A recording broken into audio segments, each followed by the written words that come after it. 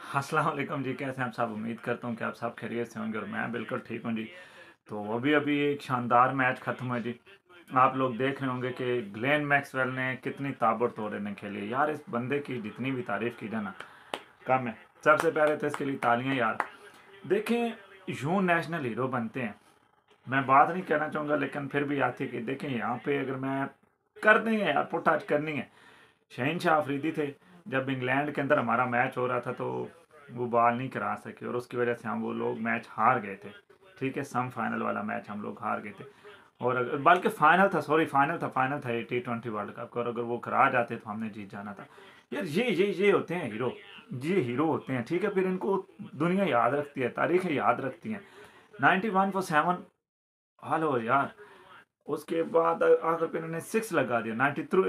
293 for 7, still 7। ठीक है। और दूसरी तरफ कैप्टन ने देखी कितनी तामल मिजाजी से खेला है।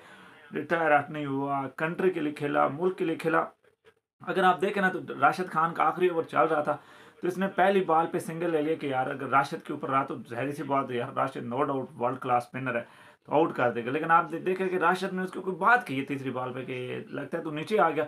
राशिद ने जो है ना अपने बैक के साथ यूं उसको गेंद को बैक मारी है, तो मैक्सवेल ना चाहते भी इसने come on come on come on, ऊपर से इसको मना भी कर रहा था। पैट कमिंस को नो नो कह रहा था यस यस यस।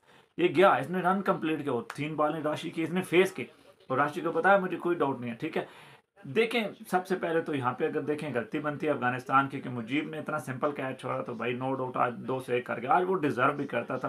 तो यार इस तरह टीमें बनती हैं और यहाँ पे आज कुदरत का निज़ाम चल गया भाई जी, अब मानना पड़ेगा आपको। और इससे जो गैर मुसलमान कम अज़ कम अगर कोई सुनने वाला है तो यार इस्लाम कबूल करना पड़ेगा। यहाँ पे अल्लाह ताला की वादानियत शो हो रही है कि देखें वही कुदरत है जो निज़ाम चला रही है। 91 फॉर 7, फुल कमांड। यानी कि अरसा दराज हो रहा है यार, ये दाढ़ी भी सफ़ेद हो गई क्रिकेट देख देख के, इतनी देखी है। छोटा सा था तो देखने लगा, तो अब तो काफ़ी सारी माशाल्लाह इसकी समझ बूझे। तो मैंने कहा यार बड़ा लंबा मैच चलेगा। लेकिन अनबिलीवेबल यार, आप मेरे चेहरे के ऊपर प्रेशर देख लेंगे सारा कुछ। असल में ये मेरा मोस्टली घर पे ही होता हूँ तो ये ड्रेस होगा, आप बोलेंगे कि मैं बनाते चला जाता तो इसी वजह से। बट यार इसकी जितनी तारीफ की जाए कम है। Outstanding inning. इस इनिंग के साथ साथ कम अज कम हम 24 करोड़ पाकिस्तान स्टिल मैच के अंदर है। तो ये यार छोटी सी वीडियो मैक्सी के लिए।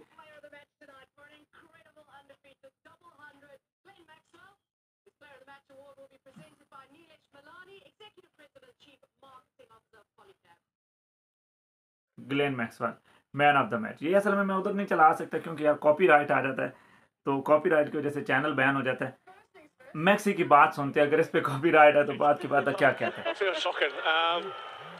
Yeah, it was obviously quite hot when we were fielding today, and maxi yeah, I haven't really done a whole lot of high intensity exercise, I suppose, in the heat, and it certainly got a hold of me today. And yeah, just luckily enough, we came out with a plan to sort of stay at the same end for a little bit until I could sort of get some movement back, and luckily enough, I was able to stick it out to the end. Talking about plans, your team at one stage was 91 for 7. It looked like that was it. It would have been a record chase anyway at this ground. What were the plans at that stage? Not too much, to be honest. It was basically to, I suppose, stick to our own batting plans for as much as we possibly could. And I suppose for me, it was still trying to be positive, still trying to take them on and trying to produce bad balls or something else I could score off. And I felt like if I just defended my way through that, they would have been able to sort of put a bit of pressure. And even with the LBW, that was just going over the top. That was probably the kickstart I needed to sort of tell myself I need to start playing some shots and be a bit more proactive. Obviously, we know it was quite warm, but tell us a little bit about the surface. Did it change as the match kind of went on?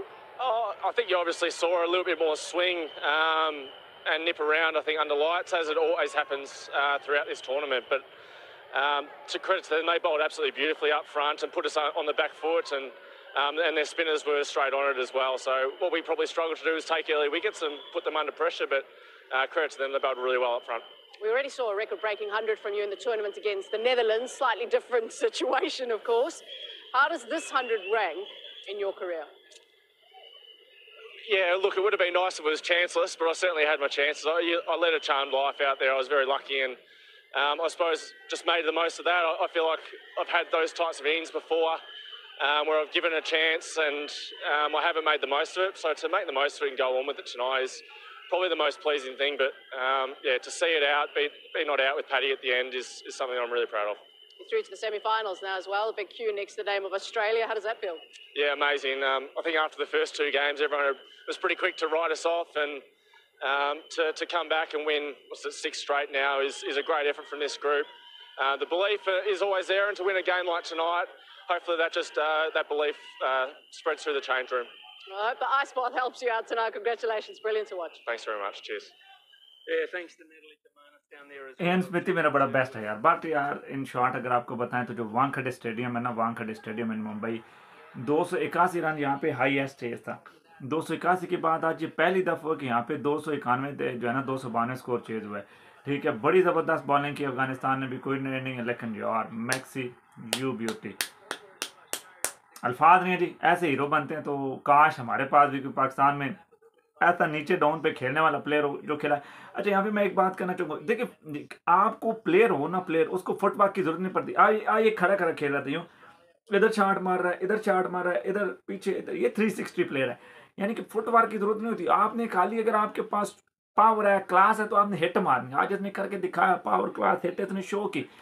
तो यही है, काश यार मेरे पाकिस्तान में भी ऐसे 1-2 player आ जाएं तो हम लोग भी हैप्पी हो जाएं। यार दिल तो करता है, कौन किस बंदे का नहीं दिल करता है अपने मुल्क के लिए जीते। वीडियो लंबी हो जाएगी, फिर लोग देखते नहीं है। जिंदगी रही तो फिर मिलेंगे। अल्लाह हाफिज़।